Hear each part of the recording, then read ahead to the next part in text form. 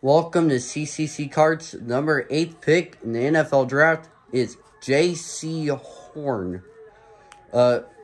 He's a cornerback. So I think if he is one of the best cornerbacks in the league, his card won't be worth very much. It'll be worth something if he ends up being best cornerback in the league for a few years, and then but I don't think he will be, or I don't know if he will be, but if it is, his stuff won't go up that much because he's a cornerback.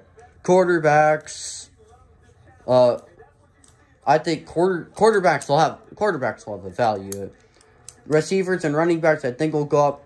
I don't think defensive or quarterbacks, unless they're the top, will go up, and they won't go up very much. But so I say if you have it, sell it.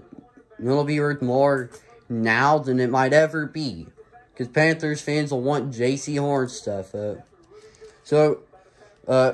Subscribe, and I'll do videos of this throughout the draft.